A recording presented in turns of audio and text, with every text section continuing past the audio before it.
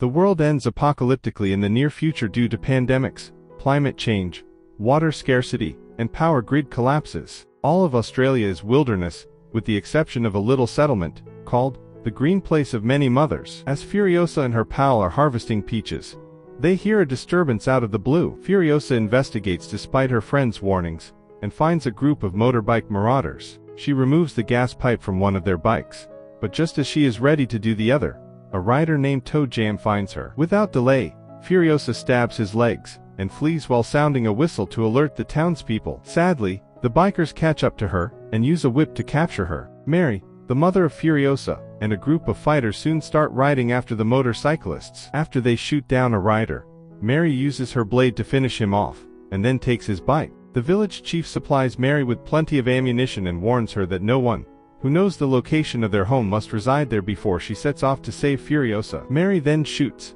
and kills another rider from a distance, causing the remaining two guys to pause and assess the situation. Furiosa bites another gas pipe to break it while they are preoccupied. The bikers take off when they see Mary approaching, and Mary takes advantage of the opportunity to use the stolen bike to fix the fallen one and extend her gas supply. The pursuit goes on, and eventually a bike runs out of gas in the middle of the night. When the men begin arguing over what to do, Furiosa seizes the opportunity to cut the ropes around her wrists and flee. Sadly, the motorcyclist approaches her and takes her back with him. When Mary discovers in the morning that they have arrived at the bikers' camp, she shoots one rider down, leaving Toe Jam and Furiosa alone. When he tries to take Furiosa to their leader, she charges at him and throws Toe's own weapon into the wheel, causing him to crash. He tells his friends that he has found a place of abundance. Following that, Furiosa and a seriously injured Toe Jam are brought to see the commander, a warlord by the name of Dementis. Furiosa tries to kick Dementis after Toe Jam dies while trying to respond to his inquiries, and the others have to pull her back. Dementis chooses to retain her and treat her well because she won't tell them where her house is, intending to gain her trust by deceit. Mary steals the bikers' armor outside the camp as they flee an approaching sandstorm. She then sneaks into the camp and begins murdering people till she comes across Furiosa's tent. She murders another man, but she feels sorry for the lady, who is washing Furiosa since she says she is a mother and a victim too. But the moment Mary and Furiosa walk out, the woman sounds the alarm. Mary needs to pause and change out of her clothes after a guard shoots at her and sets her back on fire. They speed away on the bike, but Mary hears Dementis and his group approaching. She gives Furiosa a peach seed to plant later, and instructs her to head home without her. Mary then uses a shot to take down a rider, but she is quickly encircled and overcome. When Furiosa returns after hearing the disturbance, she finds Mary being hung by the gang from a structure that resembles a crucifix. She is hurt by their questions about her origins, but she won't betray her people. Furiosa is made to watch by Dementis while he tastes her tears as his troops slaughter Mary. Later on, Dementis locks Furiosa in a cage, and has her watch shows that his people deem amusing. The chosen riders mount bikes that pull chains to dismember a man after they engage in ferocious combat to determine who would participate in the ceremony. Furiosa receives a teddy bear from Dementis that once belonged to his daughters, but she discards it without saying anything. The history man offers to teach Furiosa to read and write so she can become useful to Dementis the following day as they ride away, but Furiosa rejects him. I think she's made the decision to remain silent forever. Furiosa discovers some ink one night in the cage among the bags, and she uses it to tattoo a star chart on her arm so she would always know how to come home. A few days later, while Dementis' group is exploring a wasteland, they notice a crimson smoke eruption. They travel to the location of a war boy, a particular kind of soldier who defends Immortan Joe from the Citadel. War boy believes they are referring to the Citadel when Dementis asks about a place of abundance, so he leads them there. All slaves flee to hide in dread as soon as they get at Citadel. Dementis asks to meet the leader, threatening to harm them if they refuse to comply but promising riches and freedom in exchange. Immortan Joe, the commander, then appears, and his aide begs Dementis to select a war boy so that they can carry on with the talks. One boy is selected, and he gets his teeth painted before jumping from a bridge, sliding down some cables, plummeting, and exploding to death. According to Joe's assistant, the war lads are prepared to die for Joe, and as the commanders go, the lads launch an attack on Dementis' gang. Numerous guys lose their lives, and several motorcycles are taken and secured with chains. The slaves steal Furiosa's cage as well, and open it to take both her and the history man hostage. Just in time, Dementis intervenes to save them from their clutches. Dementis' group is now forced to retreat. Dementis and his gang arrive at Gastown, the second fortress of the Wasteland. After a while, they wait for one of the convoys to pull out of town, before encircling it on the road and murdering every man who was defending them. The convoy is then driven back to Gastown by a few bikers dressed as war boys, with Dementis and the other guys trailing behind, and acting as though they are under attack. The gatekeepers initially object to opening, believing something is wrong. The gates are unlocked in order to save the convoy after Dementis decides to begin murdering his own troops, in disguise in order to make it appear legitimate. Although the bikers aren't supposed to be inside, other gang members, who were hidden in the truck, emerge, encircle the gatekeepers, and force them to open the gates. Dementis quickly enters the town with his army and seizes control. Shortly after, Immortant Joe receives a digit from the Gastown leader, and consents to call a meeting. The leader of the town is injured by Dementis, when he shows up with a gadget attached to his nipples. The leader begs his brother Joe for forgiveness, but after Joe's boys attack,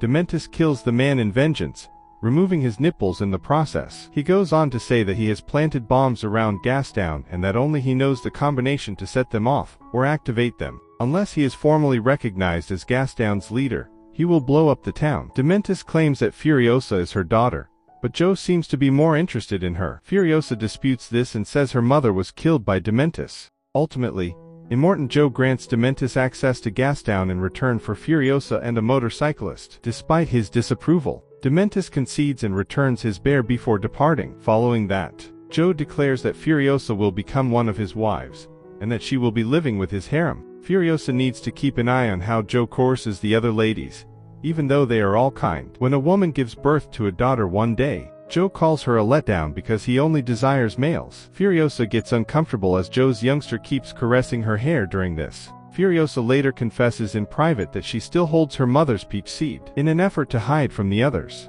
she also begins chopping her hair, and creating a wig out of candle wax and a net. When Joe's kid eventually brings Furiosa to his room with the intention of abusing her, Furiosa just flees, leaving the wig behind, but not before he grabs her by the hair. The man comes hunting for Furiosa as she jumps and hides beneath the bridge, only to be discovered by his brother. He throws the wig away and departs without finding the girl since he doesn't want to get into any difficulty with Joe. Later on, Furiosa pretends to be a boy and keeps quiet in order to be recognized as just another employee. She quickly earns a spot among the mechanics, who manage the chains to take up old cars, because she is an excellent climber and jumper. Since Furiosa pretended to be silent and followed Joe's devotion rites, she avoids being found out for 15 years. A massive drill known as the Bomby Knocker is added to a new, potent war rig that the mechanics are tasked with building one day. Praetorian Jack, who has achieved the greatest success on the road thus far, will be operating this rig. After putting in a lot of work, Jack takes the rig on its first voyage,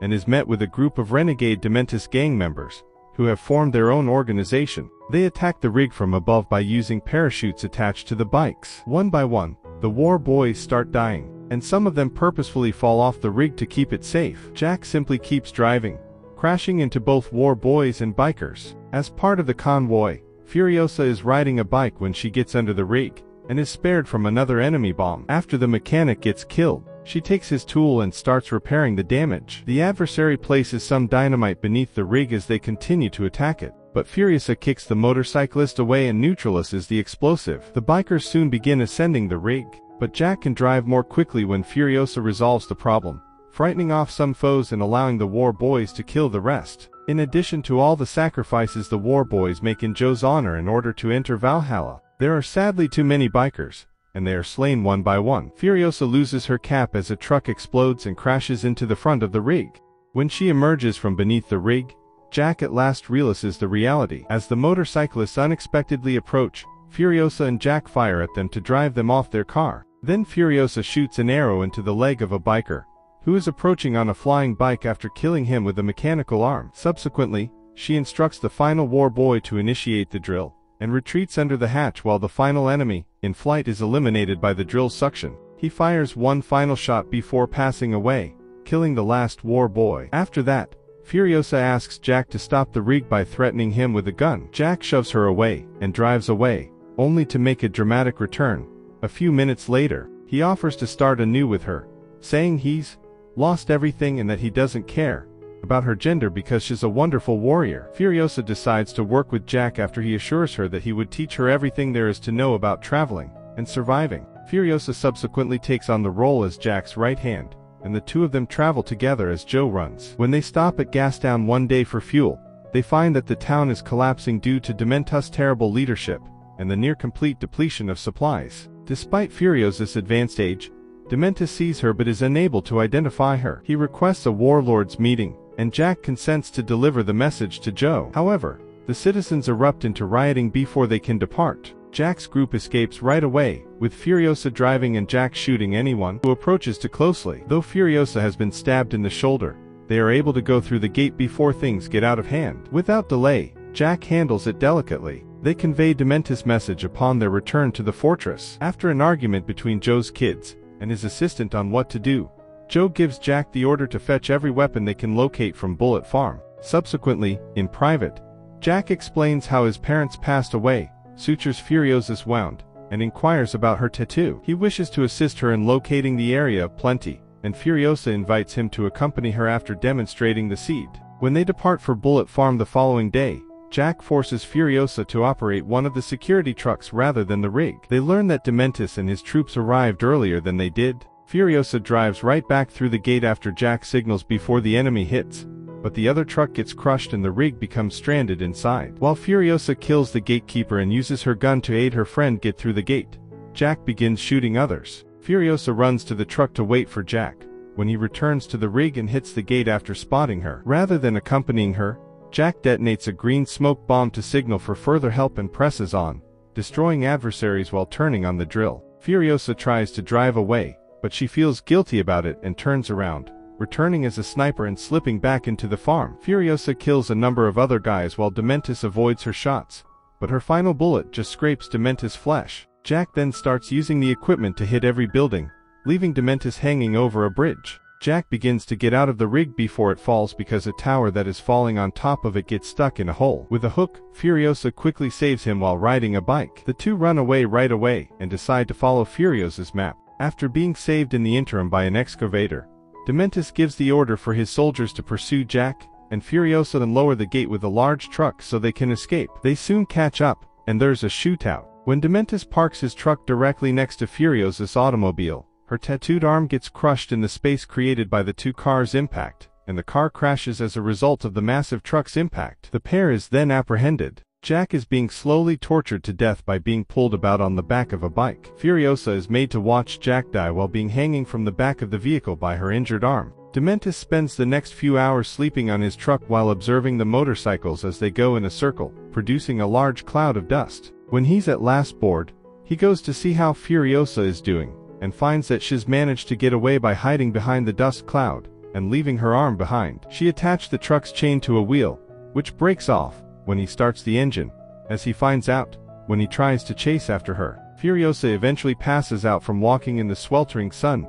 after the bike she stole runs out of gas. Thankfully, she is located and returned by a Citadel guard. In order to stop an infection, a medic puts maggots to her wounds. The moment she wakes up, she exits the sick bay and demands to see Joe. She addresses Joe as Praetorian Furiosa in Jack's recollection, informing him that Dementus is arriving with a large cache of weapons. There is smoke in the background, and Furiosa says Joe is going to go to Gastown and leave the Citadel unprotected, since Dementus is purposely burning the town down. Joe makes the decision to mislead Dementus by pretending to travel to Gastown, and Furiosa begs him to give her his head.